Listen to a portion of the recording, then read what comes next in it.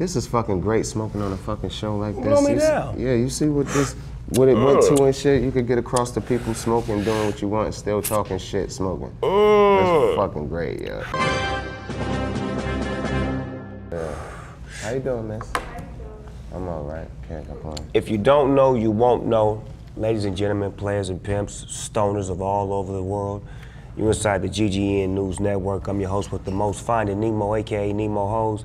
And today I got a real special guest on my show. One of my blood brothers, you understand me? One of my compadres. Yes. My homeboy, Redman, in the motherfucking house. Yes. Where's the button I pressed for the clapping? We already clapped. One of the forefathers. For real though, me, you, Meth, and Be Real, our face should be on Mount Smokemore. Yeah. You know what they said in the comments for that episode? Everyone was saying, why did you call it Mount Kushmore? Because it's one letter off from Rushmore. So let's call it Mount Kushmore. Mount Kushmore. I like that. I agree. I agree. I concur. I totally agree. I concur. What you been up to, dog? Music. I've been watching you. I've been seeing you all over the internet acting a damn fool. For real, That's what we do, man. I mean, you know, I got to keep the antics going, man. The game is too serious. I like to have fun. Yeah, that's what you do. You bring a lot of fun to the game. You've been doing this shit for a long time. Man. Yes, yes. And you always kept it funk. That's one thing I want to say, that you always kept the funk in your shit. Your shit was always funk-based, funk-relevant. Where did you get that from? What was your influences from that? Well, it started from What the Album. My first album, and my influences are the first Ice Cube album, America's Most, and then as a group, Niggas for Life. You know, I was one of the only East Coast dudes that was rocking West Coast music at that time. That's why if you notice on my first album, I got the drops, I got the skits, I got the funk on my album, just like West Coast would do it, but with the East Coast flavor. So, and plus E. Sermon.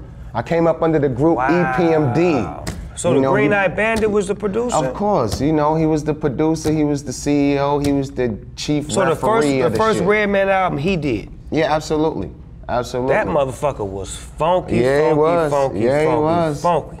And he was on one because EPMD was still smoking hot. You got to chill, so what you're saying. So you was getting all of that? I was getting all that era, all that new era funk. I was getting it all. You was killing that shit too, acting real bad. Absolutely, yeah, man. But see, believe it or not, your shit inspired us to stay funky. Because when we heard you do the funk, we created G-Funk. See, imagine that. First of all, when I started hearing the G-Funk era come in, I heard it on a mixtape. And me and Eric Sermon got that motherfucking tape of y'all, and we said, Lord have mercy, we can't believe what's about to happen. And y'all just elevated that shit, man. Yeah, elevated that funk level. Cause you know, we was using a lot of samples and it didn't, you know, using samples and mono beats don't give you that clean, you know, out the keyboard beat like you had. With the guitars and the keys. Yeah, man, you took that shit to another level, man. The nigga Dr. Dre was able to, you know, he was able to bring that sound across the same funk, but it was more about, he wanted it live. He wanted live musicians. He wanted that sound that George Clinton and them had. Yeah. You know, he wanted to reduplicate that, and that to me kept us alive for a long time. That's why we was able to keep bouncing back and forth and keep making hot shit from the 90s all the way to 2000, because that funk vibe, when it was open up, it never closed. Yeah, it didn't, man. I remember when I ran into you back in the day too, like over there by Echo Sound Studios, I think. You was like, come on, man, Redman, you like the Snoop Dogg of the East Coast, man. We bump your shit out here. And I really thought about that. I was like, yeah, you know what?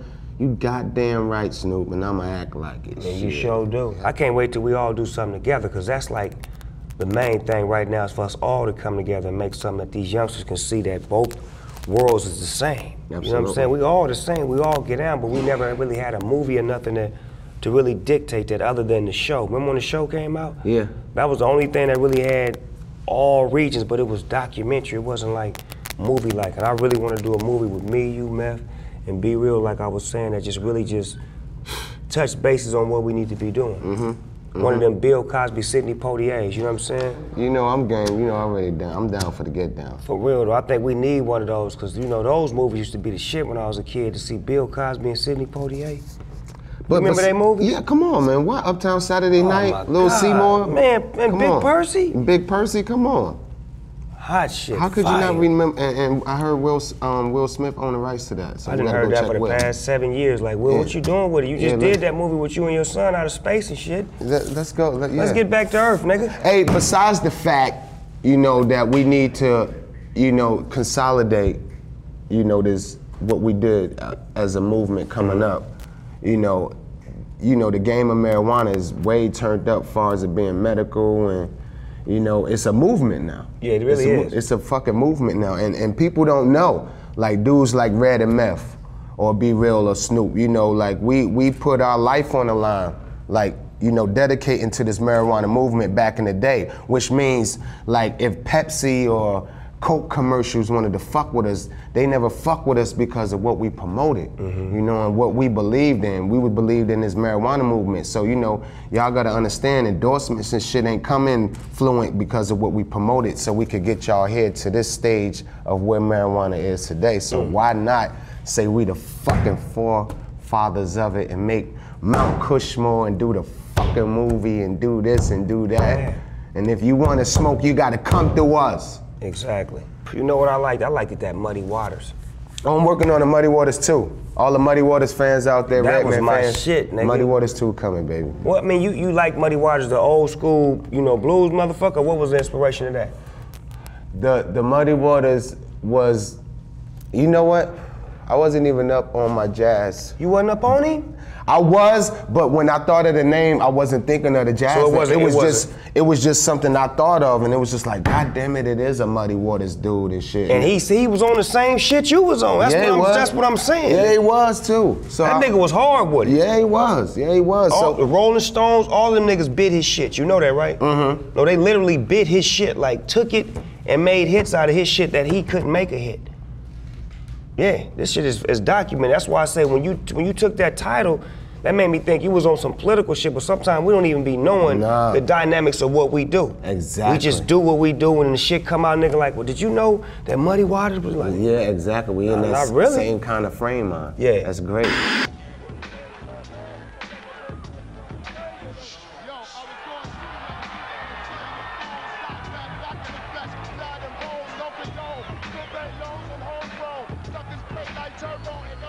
Roy got hoes. Yeah. Roy got cars. Roy was a rapper too. Yeah, he was. See, and that's where it went down. You can't be writing, you can't be boxing and trying to. Roy got cars. Roy got hoes. Roy got his ass knocked out.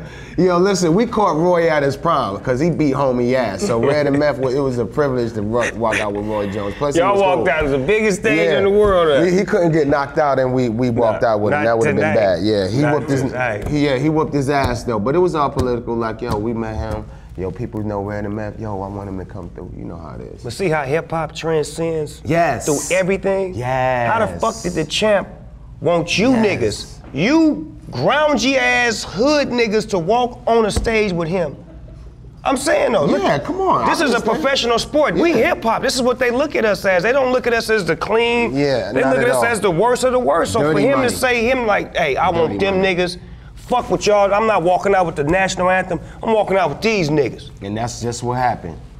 And I'm gonna kick this nigga ass and we gonna party afterwards. Hip hop is a universal communication. That's what it is, baby. Floyd got a fight Saturday and he got a party Sunday. Floyd! His party Sunday though. Floyd, I'm a Mayweather fan. Me too. Hard work and dedication. Man, I love that nigga Floyd. Money team. I want him to give me a hat. I want to be in the money team too, man. I want to get some gloves signed. That's what I want. I want to be in the money team. TMT. Put me on. I know that's right. I'll fight a nigga for a round to get on the set. Put me on. I know that's right. No, but I like Floyd because see, Floyd is like, he's the young generation's champ. He's ours. Right. He's the people champ. He's our He do what we would do. Yeah. If we was a champ, what would we be doing? Showing out. Fucking off money, fucking hoes, showing out. That nigga showing out. Showing out. Yeah. When he went over Canelo, it's just gonna be a wrap. Is Canelo good? I don't know nothing about him. Canelo is a beast. He a beast? He's a fucking beast. He's a fucking beast. Yes, he is. I ain't gonna take. I'm a boxing fan. Oh, he's really a fucking that? beast. Yes, he is. He's focused. He got strength. He's fast. And he been beating motherfuckers' asses. Okay, and what's his nationality? Huh? What's his nationality? Mexican. Oh, he not gonna beat Floyd, no. No. Floyd gonna outbox him as usual. He gonna out-nigga him. Yeah, that's right. That's what he gonna do. All right then, that's what I'm talking about. Today we're in Pomona, California, and the weather is gonna be cloudy with a chance of meatballs. So ladies, if you've been missing a little meat action in your mouth, go ahead and open your mouth and tilt your head to an upright position towards the sky, and you'll have a lovely day. Let's get busy, yeah, who's with me? All these lights and they all so pretty. Just one night to live like kids. See, I'm on fire and it's my city. Let's get busy, come on, who's with me? All these lights and they all so pretty. Just one night to live like kids. See, I'm on fire and it's my city. You know what it is. Uncle Snoop is hosting the BET Hip Hop Awards. When? Yeah, October 15th, baby. October 15th. Woo. It's gonna be incredible. Is it gonna be incredible? Damn, it's going down. I'll be there. Yes, sir. In spirit.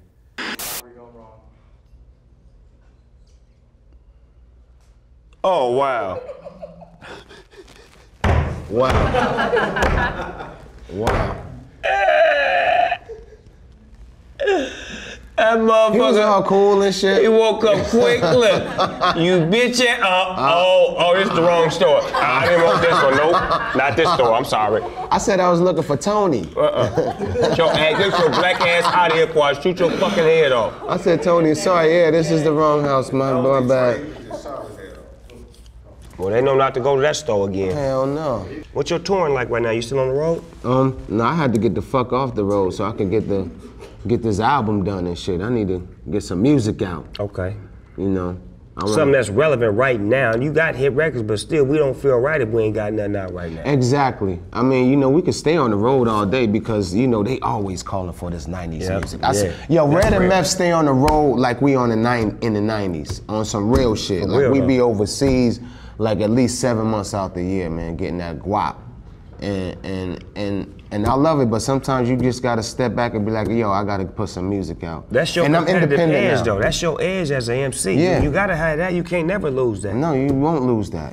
As long as these promoters know what this music about, we always gonna have a job. Yeah. But I wanna step back and just do this album and shit, cause I'm independent now. I ain't on Def Jam no more. Are you 100, it's all you? Yeah, I'm 100 right now.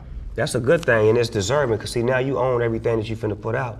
And to me, that's what it's supposed to be. When you establish like that, when you put your music out, you're supposed to own it. It's management, and then it's definitely an internet presence. You gotta have a real big internet presence, because that's where most of the traffic is at nowadays. It used to be we would go to record stores. It's about trafficking. Yeah, remember we used to go to record stores and do album signings? That's well, right. I ain't done one of them motherfuckers in so long. Ain't no more fucking record stores. Ain't no more mom and pop record stores. Ain't no more Sam Goodies. Come on, that was the only way you had to reach us. You had to see us if you came to the motherfucking and we sitting at the table, we sitting at a table like this. That's right. Signing. All day. Niggas bring us weed at the table, and we shook hands. We touched the people. It was personal, yeah. It was personal. That's exactly what it was. It wasn't by email or text or none of that shit. It was and then you would take a picture with them, and they would leave, and they would be like, they'd show you some old shit like, nigga, this a picture when you was in the 3rd grade, nigga. Word is bomb. I love you, nigga. Hell yeah, my mama love you, nigga. It's your Easter suit. Hell like, nigga, yeah. where you get that picture at, cuz? Give me that. Like, my fans are crazy as a motherfucker. These niggas got pictures of me and all kind of shit. I don't know where they get them from, but these niggas go to work. Shout out to my nigga Red. I got a fan named Red in the Midwest. This nigga got a picture of me when I was 4 months old. Get out of here. I swear to God, this nigga got pictures of me doing everything. It's when you rode a bike for the first time. Like, nigga, where was you at when I was doing all this shit? We didn't even have no camera in my family. How the fuck you got a picture of me? Roll him up a backwood, that's how he get in. No, it's for Redman. You said that backwood too hard, champ. It ain't for you, church. How you gonna say it's red like that, man? He said that Roll him up backwood one too hard. time, Max. Get him a backwood together. Yeah, man, shit. Yeah, man, that's some East Coast shit. You fuck Yo, with Busta it, Rhymes put me on that shit too. When? Back in the day, like in the 90s, he put me on When that Busta was a backwood. heavy smoker. Yeah, he still heavy smokes. He kind of medium now. Yeah, how you know? Godfather, hold on. He don't go as hard as he used to. Yeah? Yeah. You know, when I see a nigga, I like to smoke my whole sack with a nigga. If I see a nigga like, here, nigga, let's go, he be like, just give me 1 or 2 and I'ma roll. I'm like, nigga, let's get down, nigga. He looking all good, he got his health together. You know, everybody working out, getting buff and shit. Everybody done got buff in hip hop. Yeah. It's about just staying fit, whatever. I smoke before I go in the gym, nigga. You do? Hell yeah. I smoke right before I go in the gym and do some running. Fuck that. Give me that sweatshirt and take that backwood. Ooh, this shit ugly as a motherfucker. These motherfuckers never roll ugly. Is it wet too? Is it wet from your saliva or some water up in this motherfucker? No, it ain't no. We'll dry that motherfucker up. Yeah, shit. I don't believe him. Oh, hell no. That shit soggy as a fuck. Put this motherfucker in. That's supposed to put that thing in that microwave. Yeah, nigga. Flame broil this motherfucker. I said, yo, is this saliva or water? He said, it's all good. That ain't the answer. That ain't the answer I was looking for and shit. See, we got to flame broil this motherfucker. On every side. I'm not missing a side. I might not even smoke that motherfucker. Yeah. I'm high as a motherfucker. Don't You ain't high, yo. I got something I gotta do for you. No, I real ain't quick. eat, brother, cause I. Hold on. Wait a minute, nigga. Wait. I got this shit. To eat right now. I got you. This shit is called Inside the Smoker Studio. Okay. It's just everyday people, aka real nigga shit. Okay. What's the first thing you do or think of when you wake up? I think about what the fuck I gotta do for the day, and the first thing I do when I wake up is look for that half a clip that I dudded out last night. In a real way. And then brush my teeth. Hello. Yeah. Toothpick or floss? Floss. Floss now. What's your all-time favorite pair of shoes? It gotta be a fresh pair of work Timbs. Oh, them boots. Construction Timbs. Hello. Construction Timbs. Hello. Fresh pair. Yeah. What color, brown or black? The tan ones, the constructions, yo. Gotcha, all right, say the that then. constructions, I like said a nigga got a job, man. huh? Like Yeah, a nigga got a constructions, job. yeah. And they got on some work The boots. constructions, yeah. How many times a day do you think about sex? As soon as I wake the fuck up, and as soon as I fucking go to sleep. Yeah, so it's like literally. All day. Bar soap or liquid soap? Fucking good question, cause I was just deciding that shit yesterday. Word up, yo. Word up. Cause the so old many school, when you tell you to go bar. Yeah, but that liquid soap, man. Smells so good and then fresh. it gets all over you. It like it expands and shit. You know what I mean? Like Sativa or indica? Sativa. Indica is sometimes when I ain't got shit to do. But that's sativa. I need to stay motivated. Ass or titties? Ass and feet. Women's feet. Shaved or bush? Shaved. Chevy or Ford? Ford. Beef or chicken? Chicken. Spagos or Roscoe's? Who the fuck is Spago? I don't know. Who is that? Wolfgang Puck. Oh, Wolfgang Puck? Oh, this nigga don't eat there. Wolfgang Puck? Do you? That's a restaurant? See? I want you to finish the sentence. This is another part of my show. I hate it when niggas. Oh yeah? I gotta finish that shit? Yes, sir. Oh shit, man. Which one should I choose? I hate it when niggas. I hate it when niggas ask me for bud. Or I hate it when niggas ask me for money. Or I hate it when niggas call me by Reggie instead of Redman. Yeah. If I could work with anybody, I would work with. I wanna do something with motherfucking right now. Who I would wanna do something with? I don't know. I'm kinda high. If I could smoke with anybody, I would smoke with. Cheech and Chong. I wanna cipher up with Cheech and Chong. I did. You did? Them niggas was Fuck in New you. York. I said, get blank or blank? Get blank or blank? Yeah.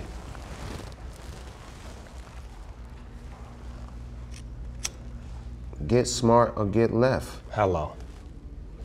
I'm a blank. I'm a motherfucking pimp, bitch! Church, preach, tabernacle.